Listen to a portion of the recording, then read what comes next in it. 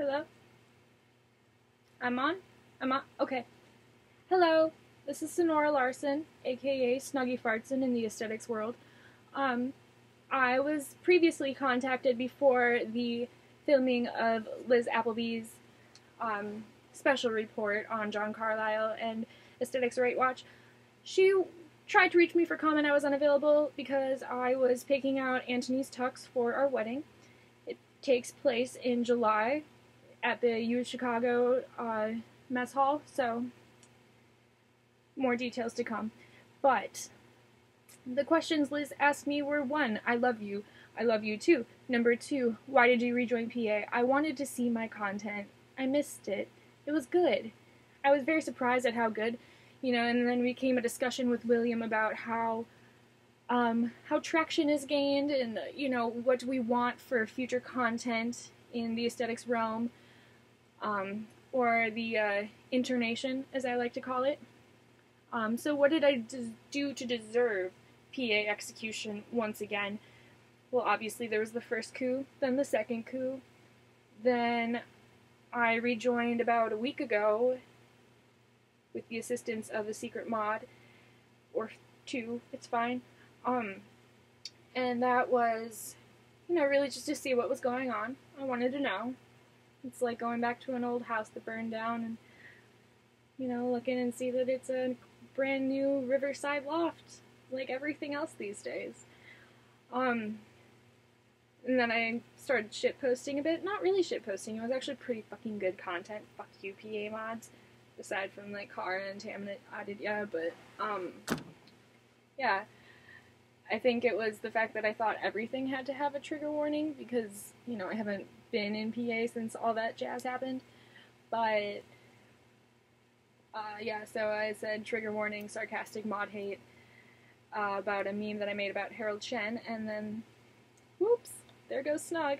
And then I rejoined after that with the help of Cece to see my content, and then somebody saw that I was there and they banned me. Typical. I felt a little hurt after that. That's another one of her questions. How did I feel about that? It was really just, like, what does this become? Seriously? Like, yeah. Okay, so the next round of questions is, what's the deal with Alan? Alan joined the aesthetics groups, I don't know when. He did not really ever do the typical aesthete entrance exam, which is posting about how you secretly have a crush on one of us, and then we're like, hey, you're cool too, be our friend, be funny with us. That never happened. By the way, this is yarn and a knitting needle. It's a microphone. Shh. So yeah, he immediately became very antagonistic, and he claims to have stopped. I don't really see it. I got angry with him. He doesn't take criticism well. I don't also take criticism well. I got really angry. I'm, like, hormonal as heck right now. And, so yeah, I blocked him, and now apparently I didn't know I was not allowed in the void, but apparently I'm not allowed in the void anymore. Like, I'm not wanted there. That's what Liz says. So that happened. And then, what do I see for the future of the aesthetics world? Obviously, the ideal would be that we all lose our human forms and become strictly URL beings. I don't know how that would happen. I have to find a programmer to allow that. I don't know, my dad knows some software people. I'm working on it. But more realistically, I think that we need to decide something. We need to decide a couple of things.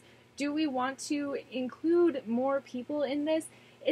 Are we being too harsh? But the thing is that we've created a community here, in the cloud, a cloud community, that has really become something special for a lot of us, and, it's hard to allow people to join that. So that's something we need to think about. Another thing is really, do we want to kill PPAA? Not as in, like, in this group, but, like, I don't know, just kind of like, we have a lot of these very specific groups, and obviously popularity is going to fluctuate within all of them, but are we just going to allow that to flow, or do we want to do something to create a more centralized group? Also, group chats is kind of difficult because we're all so funny, and I feel like a lot of content goes there, but that's my opinion. But I still love them, and I love all of you guys, and this has been a special report with me. Tune in next week for secret details about the first ever estate wedding. Signing off. If I can